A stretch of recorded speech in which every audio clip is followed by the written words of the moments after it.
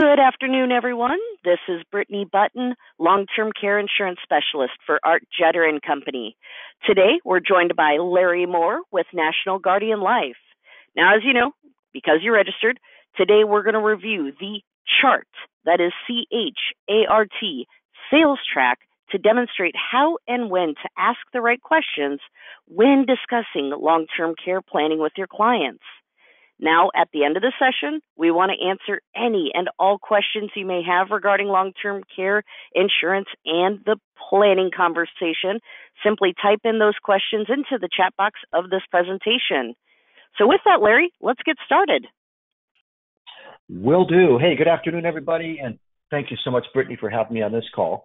We're going to talk about a sales track, and quite frankly, selfishly, I initially built this track for me when I was selling a while back, and I use it to work with agents on. And in fact, this week I was working with a couple of other agents who were really trying to figure out how to maybe sell this stuff more efficiently. And that's really what the track's all about. It's really to remind you of specific things and areas that you want to focus on within the sales call, just to make you more impactful and to be more organized. And also, ultimately, to get into the buyer's head.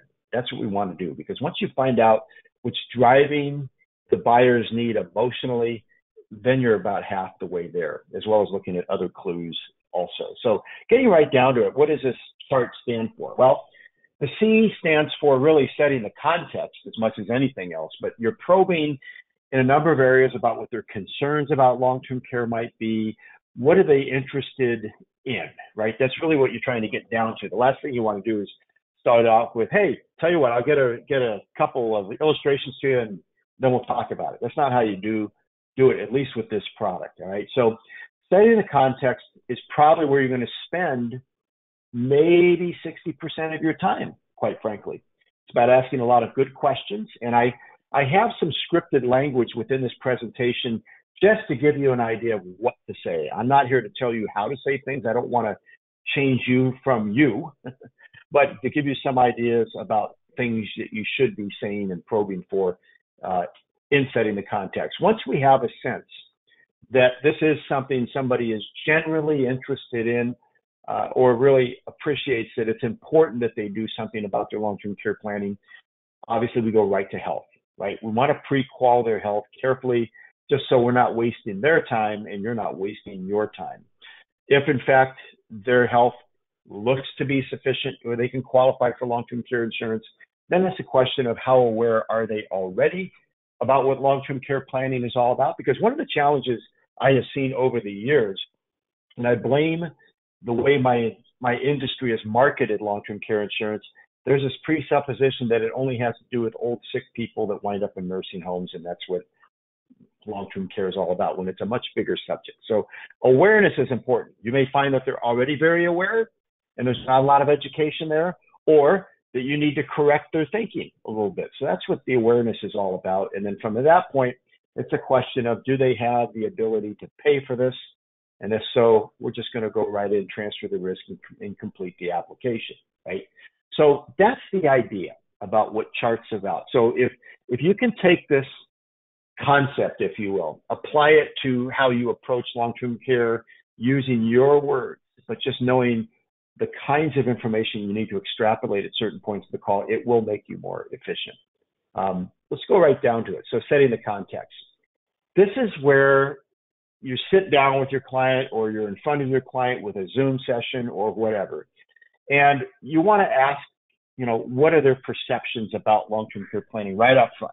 The reason why you want to get down to that point is that you want to find out, are they harboring any preconceived ideas that will get in the way of them making a decision, right? So in other words, you want to get a sense of what's on their mind right away. And then during this whole aspect of setting the context, you want to take copious notes about the words they use, specific words, phrases, ideas that they bring up. Because if they say it, it's true. If you basically say it for them, well, that's your opinion. But you want to use the words, write them down in terms of the context of how they utilize them. And Also, you want to observe other things. So, for instance, I was talking to an agent this morning. We were kind of doing a little coaching session last week, and she noticed that when during the Zoom session, behind this guy, there were all kinds of awards. He was a competitive cyclist, may have still been, and she missed an opportunity there because, as you know, competitive cycling, bicycle cycling, it can be dangerous. You can get hurt, you can get disabled doing that. And had she clued on to that was important to him to show that his awards were there and that he had earned these awards, she could have taken it a step further and say, it's interesting. You probably have seen some pretty crazy accidents in your competitive cycling days, haven't you? And he probably would say, yes, I have. Have you ever been in one yourself? Well, I've had a few close calls. Well, if you wind up being like a Christopher Reeve scenario where you flip, fall on your head, become a quadriplegic, guess what? Your long-term care insurance would pay for your care that way too.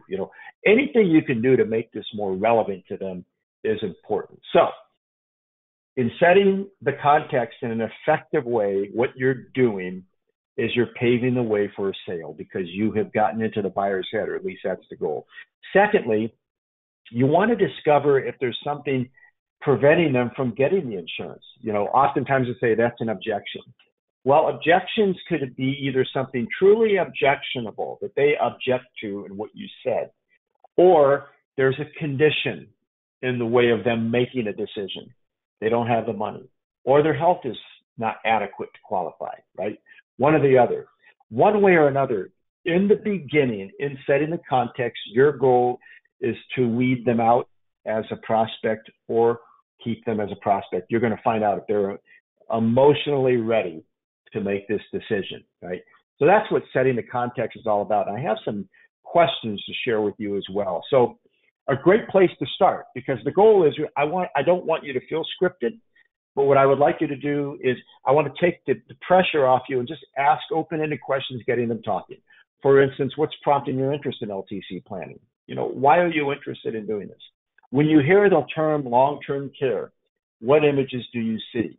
That's a big one, because that's where there's a lot of preconceived ideas of, I'll call it Grim Reaper, right? They think, oh, well, what do I see? I see old, decrepit people in this institutionalized setting. That's not going to be me. That's why I don't even really want to talk about this, right?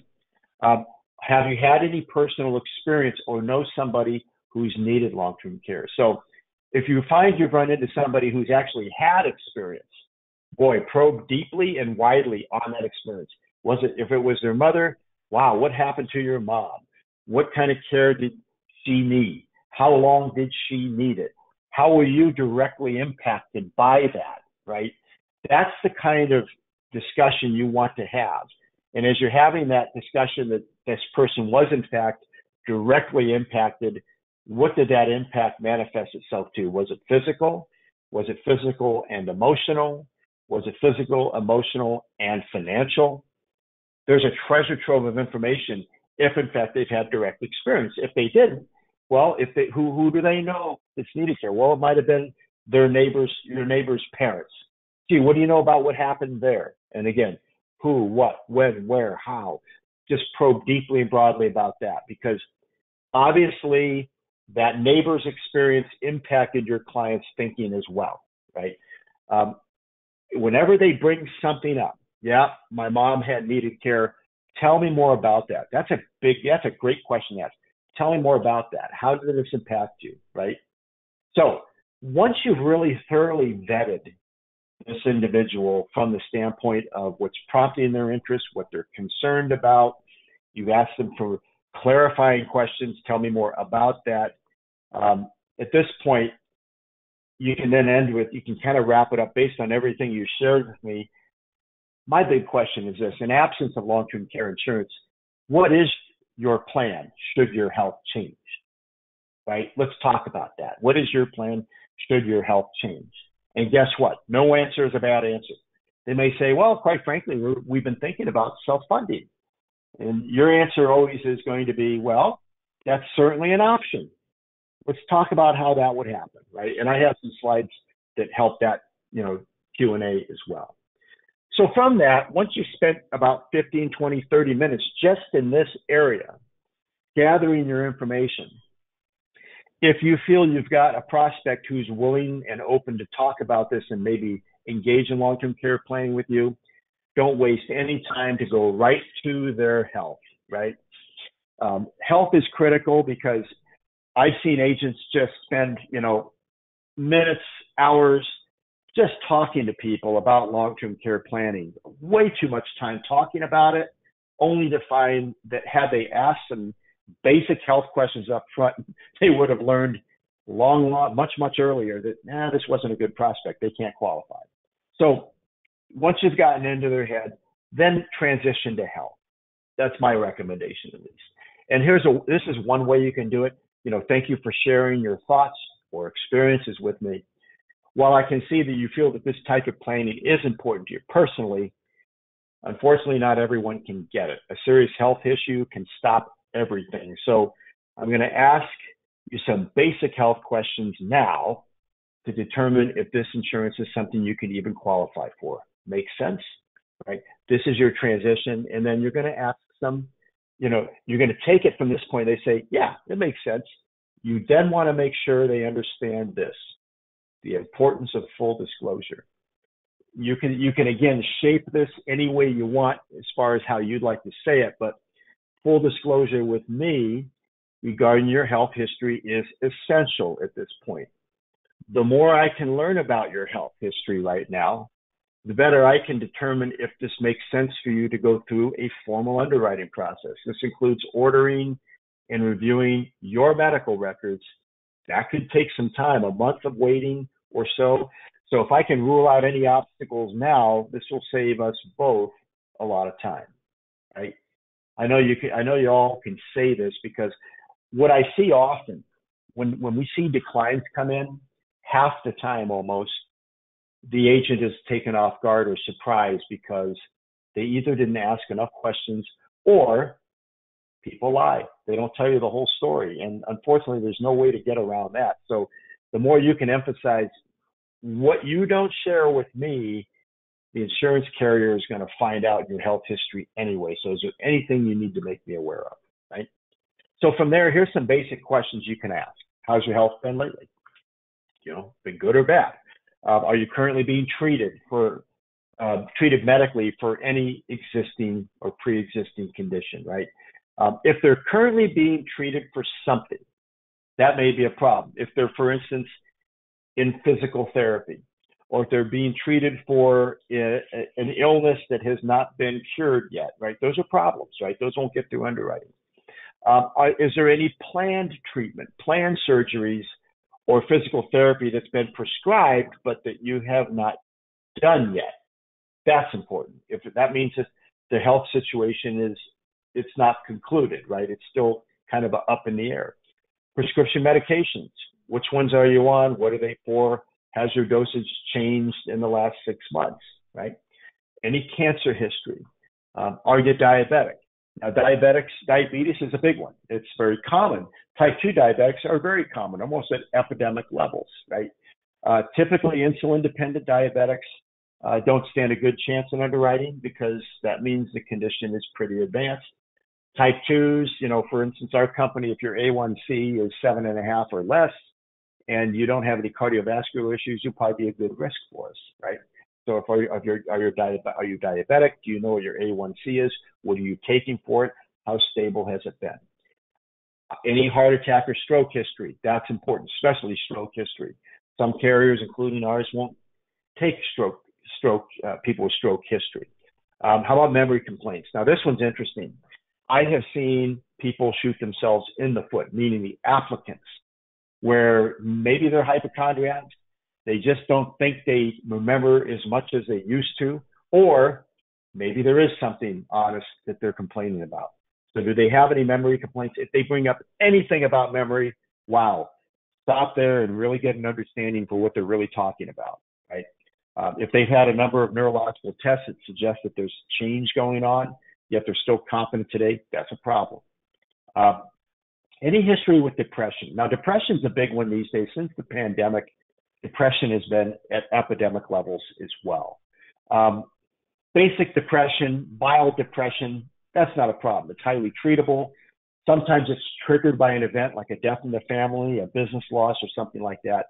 It's major depressive disorder, issues like bipolar disorder, severe anxiety disorder. Those can be problematic in underwriting. So if there is a history with depression, get a sense of what the level of depression is and if there is a triggering event that may have caused it. We have a number of policy holders who are currently being treated for mild depression. They take medications to keep them stable, right? Family history is another big one, right? Is there any history in your family with any kind of cognitive impairment, dementia, Alzheimer's? Have you seen this in your family? If the answer is yes, what's important to our company, for instance, is, well, if it's one person, not that big of a deal.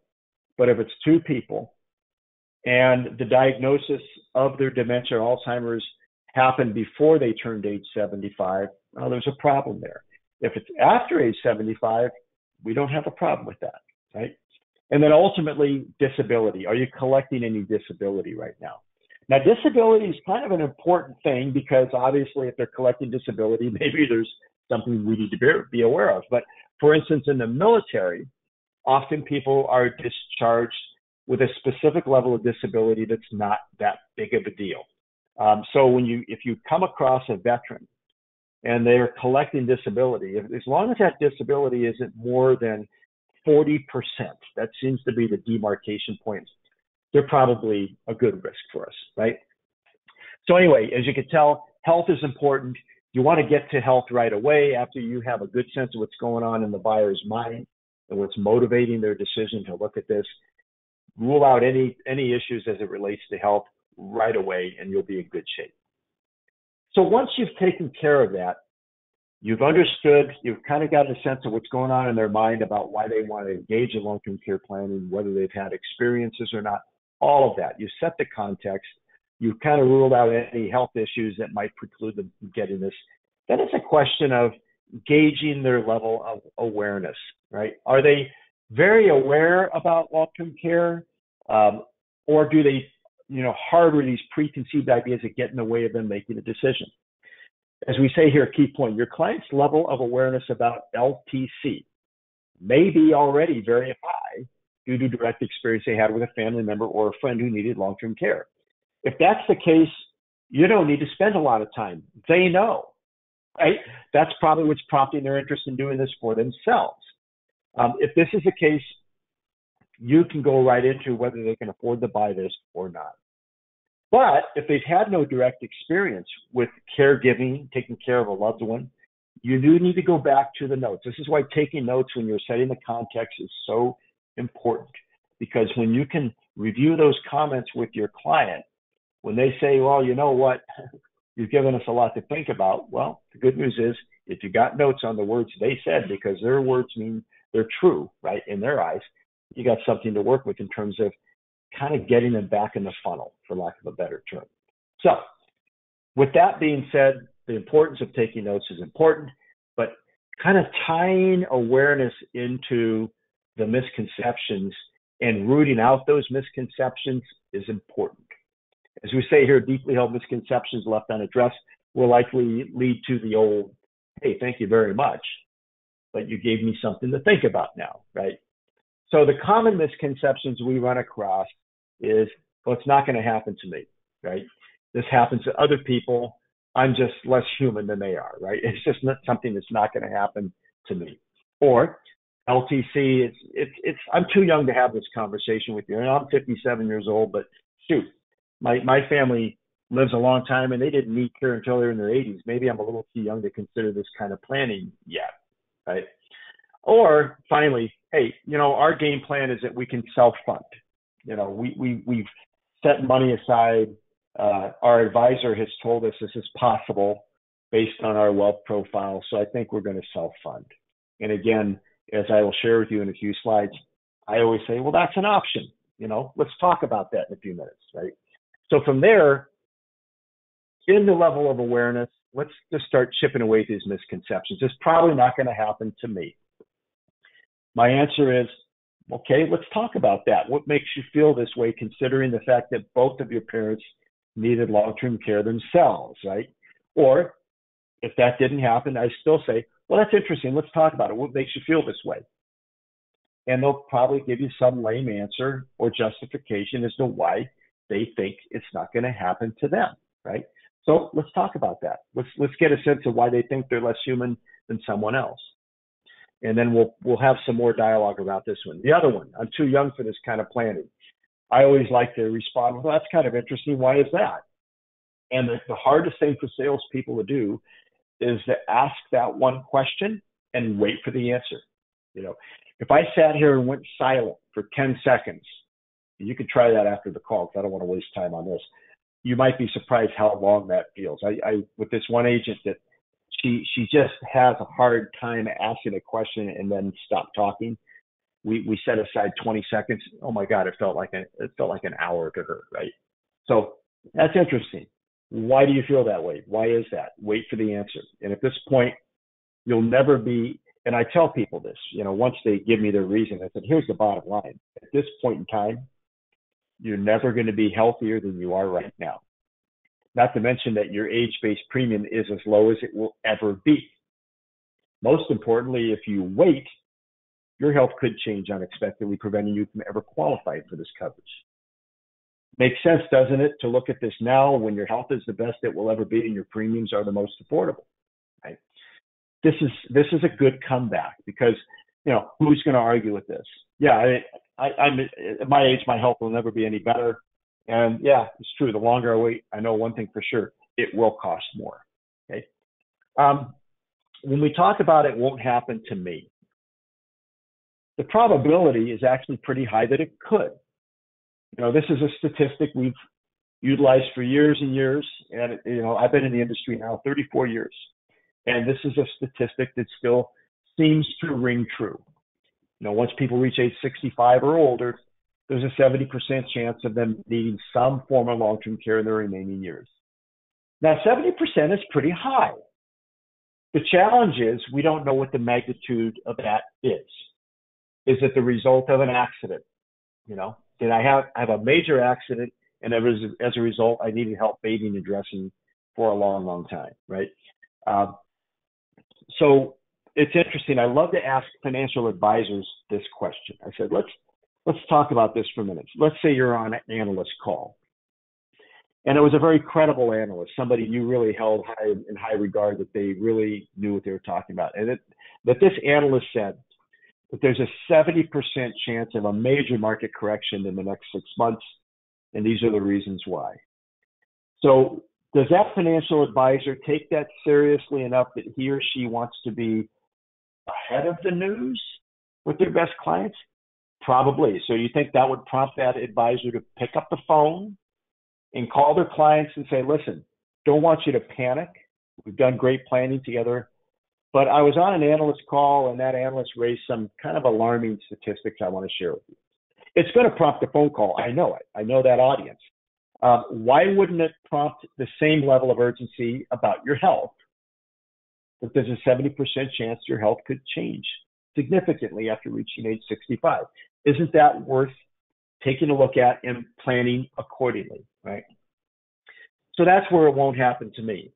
If I'm too young for this, there's a lot of examples I can point to, and I'm sure that you could point to that can refute that argument. Let's just kind of take a look at some well-known names where people weren't really old when they started to need long-term care. Bruce Willis is the most current example. He was diagnosed with frontotemporal dementia in 2019. He's now 67 years old. He's not that old, and sad to say, his illness, his dementia is progressing quickly. Michael J. Fox, we all pretty much know who he is. He's actually 61 now. I need to update this slide, but he was diagnosed with Parkinson's when he was 29 years old.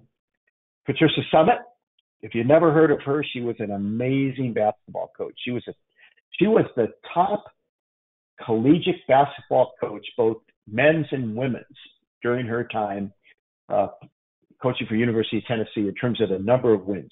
The most successful basketball coach in college history in terms of the number of wins. And at the prime of her career, peak of her career, prime of life, age 59, diagnosed with Alzheimer's disease. It was aggressive, and she died at age 64.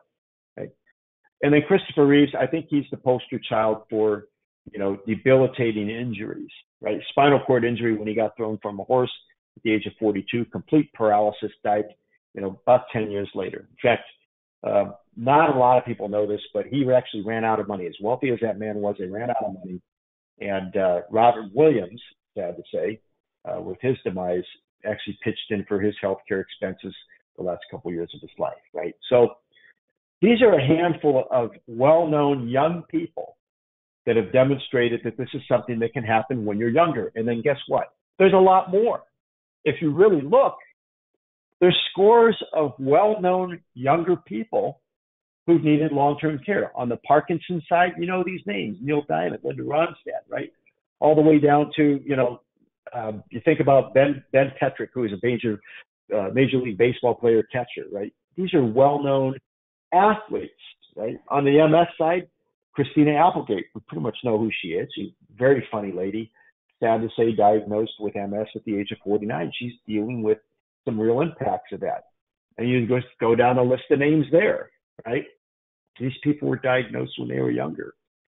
I say this for a number of reasons. The average issue age on a policy with us and pretty much for the industry is in your late 50s, 57, 58 years old. This is where these people live. If you know of an employer group, if you have a client that either runs a company or owns a business, that individual has key employees, key executives that work for him or her, guess what? This is an incredible benefit that business can buy for their key employees for the same reason that a long-term care event does not care how old or young you are. All that matters is that you're either 2 of 6 ADL impaired or can't be left alone due to a cognitive loss, right? That is it. So be cognizant of that. Don't get hunkered down into this is something for old, sick people when young people can be impacted by it too. Now hitting on the last argument, we're going to self-fund, right? People who typically say this truly believe they can. And in many cases, maybe they do have the money to pay for this. My grandfather was one who could, in a sense. He moved in with us the last 4 years of his life. His financial advisor strongly discouraged him from buying long-term care insurance, thought it was a waste of money. Very common back in, the late 80s, early 90s. Advisors just didn't get it. And when he and I got to make the phone call together to his advisor, you could have heard a pin drop. He thought, first of all, the advisor thought I was my grandfather calling because we're using his phone. And when I said, no, it's not John, it's Larry, you could have heard a pin drop. And then I proceeded to tell him that, I know that you, for whatever reason, discouraged my grandfather from engaging in any kind of financial planning around long-term care planning, which is too bad, because now we have to figure out what he is going to need to liquidate every month. So we wind up with about $12,000 a month after tax and after paying you and after other expenses to pay for his long-term care. It turned out to be about $14,000 a month in order to cover that $12,000 a month nut. Let's just say the man ate crow that day. But at the end of the day, when we talk about people who believe that they have set themselves up to self-fund, I never criticize them. I always say, for instance, well, that's certainly an option. The average cost of long-term care in your area is X. And my big question is, with a distribution of that size, how long could you afford to pay for that out of pocket before you may be forced to make some significant changes in the way you live? Maybe even being forced to sell your home. A lot of people think I own a lot of real estate, I'll just sell a few properties. Well, we all know how difficult that is. First of all, you're going to have a big tax to pay. The house may not sell in a convenient time if you want to get what it's worth. So you may be forced to panic sell those investments, right? So that's a big question. How long would a distribution at this rate, $6,000, $8,000 a month, whatever the number is, at what point will that make a big impact on the way you live? Then you can follow that up with, have you considered the trade-offs between carrying the cost of care directly, meaning self-funding, versus using a tax-advantaged device, using tax-advantaged leverage of an affordable tax-qualified LTC policy to pay the bills instead? and then go into this objectively. And I'm going to share with you some slides that I do just that. I'm trying to be as fair-minded about this as I can, because there are pros and cons of both self-funding and long-term care insurance. And then what I'll do, I have 3 examples, and I'll compare the numerical outcomes after 30 years. So this is kind of interesting.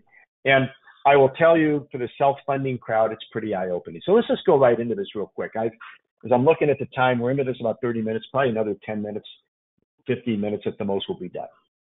So here we go. So from left to right, the pros of self-funding versus the pros of leveraging long-term care insurance. Let's look at the left. First of all, if you're going to self-fund, obviously there's no barrier to entry. You don't have to go through underwriting because you have the funding in place. You have full control of your capital. You're fully liquid for the most part, depending on what you own, asset-wise, anytime. You'll still have that asset if care is never needed. That's what people typically think. Okay, if I never need care, at least the money's still there in my investments to give to my heirs. I could pay for whoever I want, wherever I want, right? And I don't have to go through a claims process. And those, frankly, are fairly attractive at the surface, right? Now, looking at the upside of leveraging tax-qualified long-term care insurance. First of all, superior purchasing power, converting pennies to dollars, right? You make a small investment, an annual premium, you're going to purchase significantly more buying power than you can if you're going to fund it on your own directly, right? Secondly, there's attractive tax treatment for tax-qualified plans. Memorize IRC 7702B, and that's the area in the tax code that justifies the tax advantages of long-term care insurance that are tax qualified. The benefits are received 100% tax-free. What are you paying every time you take a distribution from your investments, right? We'll hit that on the next slide. Businesses also enjoy unique tax treatment of tax-qualified long-term care insurance if they pay for part of it or all of it, depending on their business structure and depending on your level of how should I put it? Your level within the business. If you're, for instance, more than a 2% shareholder in the business or less, those variables do come into account. But think about this. If I'm a C Corp, I buy this for my key executive, I can write off the entire cost of that premium as a business expense. And there's no imputed income to the employee who gets it, meaning they don't have to declare additional taxable income. And, of course, if they need the benefits at claim time, they're tax-free as well. So there's an attractive tax story here. A lot of CPAs aren't really, to this day, real familiar with this yet.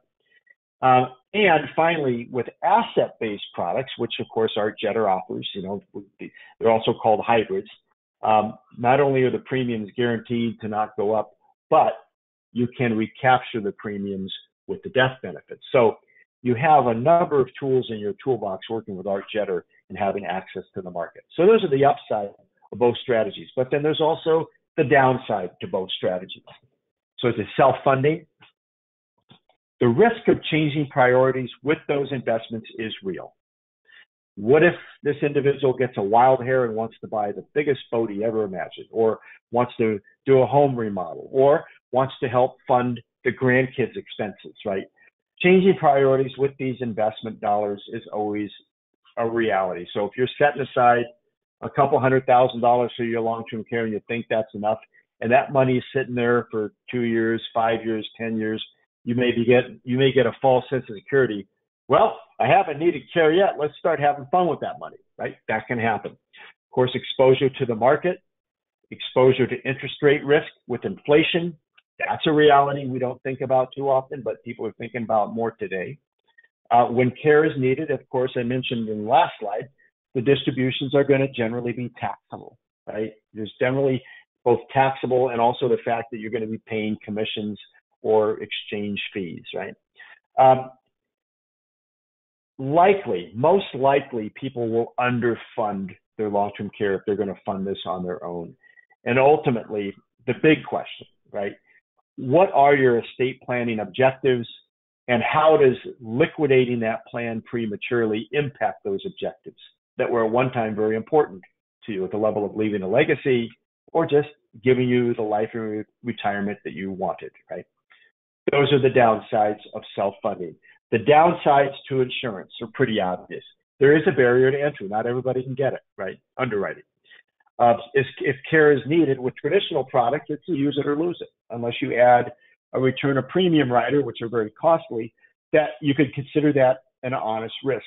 But then again, if I never needed it and died, it's not a bad thing at the end of the day. People don't think about that side of it. It's like your homeowner's insurance, your auto insurance. Guess what? You're paying that as you go, and you may never claim on that either, right? There is the risk of rate increases with traditional products, although these days, with the latest underwriting assumptions, the latest claims assumptions, the latest lapse assumptions, the products written and priced in the last 5 to 8 years have been very stable. It's the older products that were mispriced that gave us the reality of rate increases in a big way. LTCI arguably is an illiquid investment vehicle, if you want to look at it that, or illiquid financial vehicle, meaning that you're paying premiums into it, but you can't liquidate it. You can't use it until you need care. A lot of people think, well, if I buy a hybrid, I could borrow against the life insurance or the annuity contract, can't I? And the answer is you can, but keep in mind that the cash values in those two strategies are so thin that you'll crash those policies right away if you try to borrow against them. And then finally, the final downside is I got to file a claim. I got to go through the claims process, right? So those are kind of the downsides to this thing. So you have the upside, you have the downside. Understand those well. And now I'm going to share with you a couple of examples that will kind of drive these points home. The first strategy that we're going to talk about, if you were to self-fund, is this. How about if I just set aside the amount of money I would have paid over the life of this policy in premiums? I'll set aside that dollar amount. So when we talk about, I'll just use NGL as an example since that's where I got the number from. I've got, 57-year-old couple. They've got the shared pool, right? $200 a day. The shared pool is a way to expand the purchasing power of that policy. You've got a $200 a day benefit. It's guaranteed to grow regardless of the markets. The value of that contract is guaranteed to grow 3% compound. You've got a 90-day elimination period. It's comprehensive coverage, nursing home, assisted living, home care. And over 30 years with an annual investment that this couple would make, so an incremental investment drawn from investments, they would have paid $200,640 in premiums over a 30-year period, okay? So the advisor may smartly say, well, why don't we just take that $264,000 and invest it in the market for 30 years? You'll probably be just fine. So when I look at that in scenario one, which we'll look at, invest the $200,640 over 30 years with a pre-tax rate of return of 5%. That's pretty darn good, right? So that's scenario one. Scenario two will then be, well, what would it take for me to set aside enough money to match what the value of that insurance product would be in 30 years? So I'm going to look at both scenario one and scenario two. Let's start with scenario one. Hey, whatever you paid in terms of premiums over 30 years, we're going to invest that amount of money at 5% pre-tax. What does that look like? Well, first of all, let's look at this.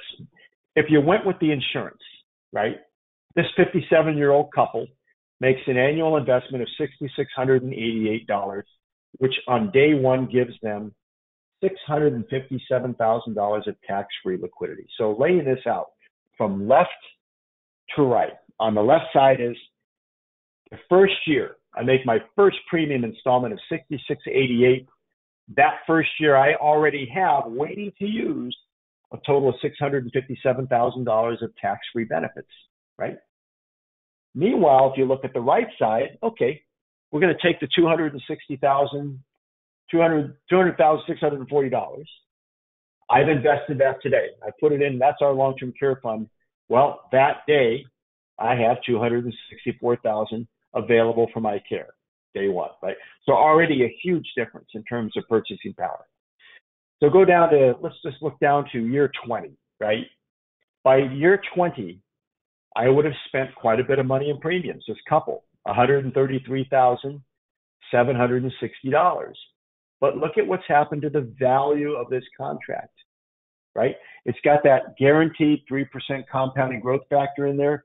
This couple now has almost 1.2 million tax-free available to them. Go to the right. Well, we've already made we made our single premium, if you want to call it that, or made our initial investment 20 years ago. Because of the after-tax rate of return, or the pre-tax rate of return, of 5%, this couple now has $534,263 there. That's growth. That looks good, but it falls far short of what the insurance would deliver. That's why people buy insurance, right? And when you look at that $534,000, you may say, hey, let's just take a little bit of that and go play. Let's take a little bit of that and buy a couple new cars or build a house or whatever, right? After 30 years, looking again at the left, this couple spent $200,640. And for that $200,000 investment, they have almost $1.6 million tax-free available for their long-term care. On the self-funding side, we're far short, $870,984. So when you wrap scenario one up, this couple would have shortchanged themselves a little over $723,000. That's a lot of money, right? So strategy one would have failed, in my opinion, right? Now, the question is then the advisor said, well, let's wait a minute. Let's see what this insurance is going to be worth in 30 years and what we would have to set aside today to accomplish that objective. Well, to do that, here we go, left to right. We see day one, $6,600 investment gives me that $657,000 in leverage, if you will, tax-free leverage. Well, if I'm going to up the ante and try to match the performance of the insurance, I would have to set aside, with a pre-tax growth rate of 5%, $368,000. Now, day one, I'm still far short of the objective. If I got in a serious accident, we needed care within the first, call it 10 years, you could see I'm far short. At year 10, on the left side, by year 10, this couple would have spent over $66,000 in premiums and have $882,000 in benefits to show for it. Tax-free benefits versus $600,000 on the right side. When we get all the way to the end of time, at year 30, you know what the result is for the insurance. They would have had almost $1.6 million for that $200,000 investment. To match that number as close as I could get, that's why I picked $368,000 as a self-funding net present value number. But as good as that looks, that's still going to be a taxable distribution. So how much more would I would have needed to set aside to account for taxes and distribution costs, right? So when we look at, on paper, scenario two, it does look more attractive. I would be short only about $397, but still, when I factor in taxes and distribution costs, commissions, things like that, I'm still pretty short where I would ordinarily be. So at the end of the day, here's the deal. We want to take this argument delicately because emotionally people get very wed to the idea of their self-funding their long-term care. But one way or another, this couple, if they have this kind of money to invest, they have the resources to afford the insurance, don't they? So at this point, it's a question of not whether they can afford it, but if their health is good enough and they're aware of why they need to do this, and they have the resources to pay for this out of pocket, they have the resources to buy the insurance. So here's a way to get us to making a decision to get them to transfer the risk out of their portfolio, out of the back of the insurance company. Based on everything that we've discussed today, can you think of any other risk other than the risk of needing long-term care that could involuntarily take away your life savings, potentially wiping it out, while at the same time robbing you of your independence? Not a bad question to ask. An LTC event could force you to deconstruct your entire portfolio or the planning that you put in place. Are you comfortable with that possibility?